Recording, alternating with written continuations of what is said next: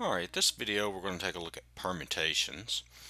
Uh, I'll have another video on combinations, and then I'll have another video that explains the difference between a permutation and a combination.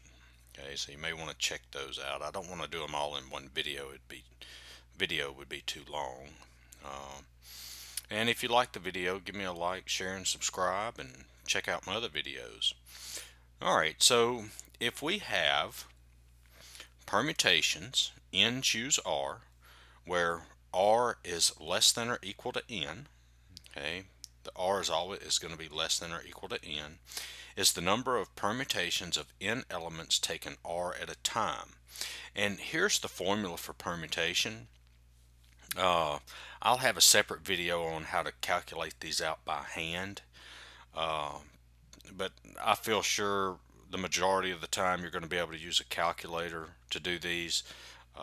Calculators do them. I'm not going to go over how to do it in a calculator because not everybody has the same calculator, and the calculators are different than, the way you do it on certain calculators. They're just all different, it seems like. So just check your manual, or if you have one of the little scientific calculators with the little case, just look inside that case and there's a piece of paper in there, and they usually show you how to punch all that in.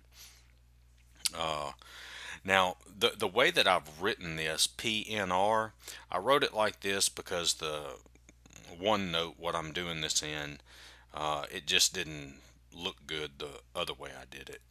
I wanted to type it. But the other way that you might see the permutation written is like this. I've got a permutation in things choose R. And like I said, I just did this because this was not coming out good when I was trying to type it.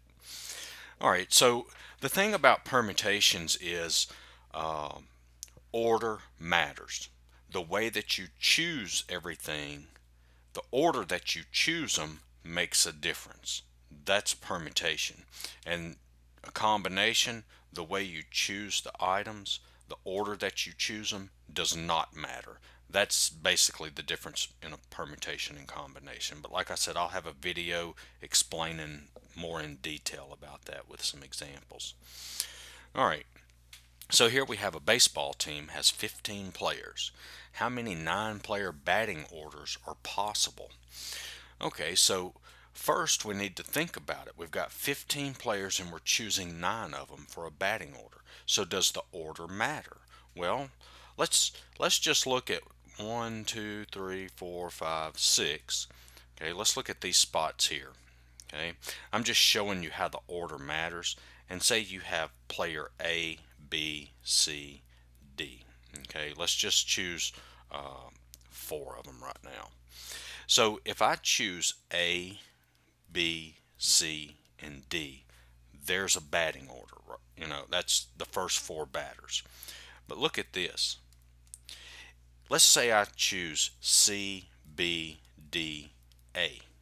Okay, and we got other players. Okay, and they go on 15 of them. But these are the ones that I chose. But notice the ones that I chose. Okay, I chose A, B, C, and D both times. You see that? I chose them both times. Well, but look, first I chose A, then I chose B, then C, then D. But here I chose C, B, D, and A. I chose them in a different order. And these are different batting orders. So the order that I chose them made a difference. And so that tells us that it's a permutation because the order I chose made a difference.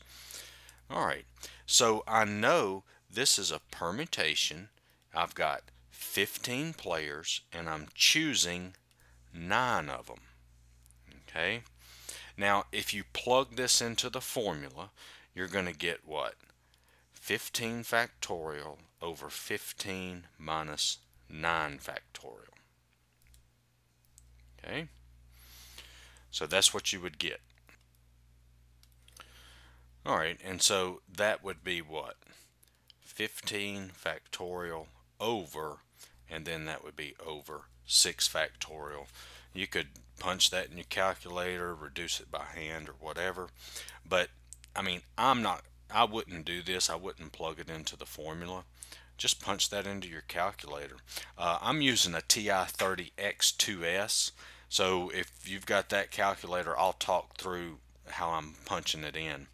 So I'm gonna hit 15. I typed in 15.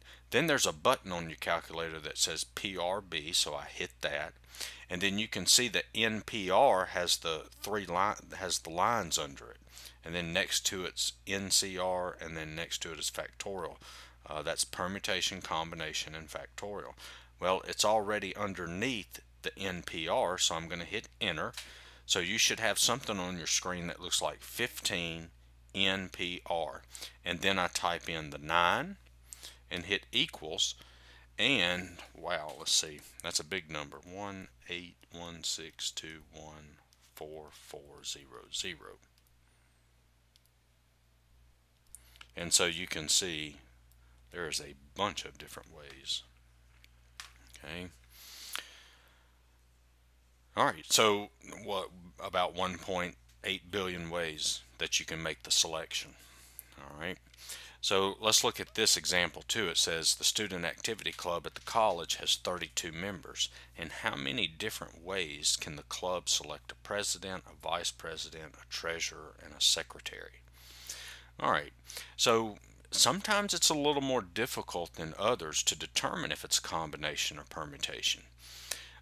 What you have to look at here is, okay, so we've got a president, a vice president, a treasurer, and a secretary. Okay, and I've got 32 members. So let's say I have person 1, 2. Well, let's see. We got person A, B, C, D, E, F, G, H, and so on. Okay, 32 of them. I'm not going to write it all out, but let me show you how this is a permutation. So let's say I choose A first, and then B, and then C, and then D. Okay, so A is president, B is vice president, C is treasurer, and D is secretary. Okay, well, what if I did this? What if I chose B first, then C, then A, and then D? I chose the same 4, but I chose them in a different order. So now B is president, C is vice president, A is treasurer, and D is secretary. So it made a difference, because the first time that I chose them, I just chose A, B, C, and D, and A was president. But since I chose B first, B's president. That's a different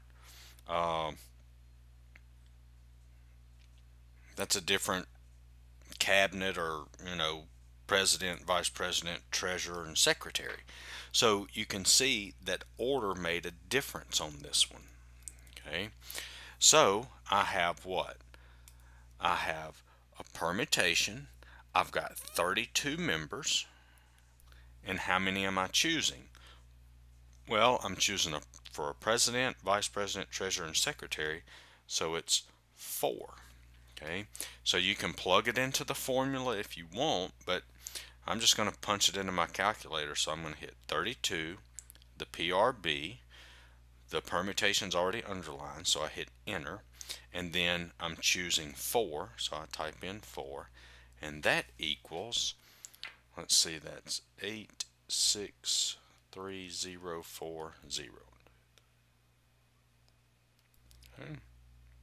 And so you can see there's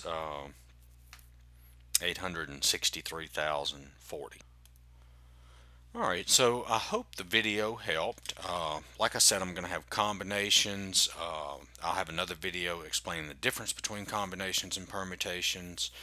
And then I'll have a video on calculating all this stuff out using the formula and doing it by hand. So check those out. Hope it helped. Give me a like, share, and subscribe. Check out my other videos.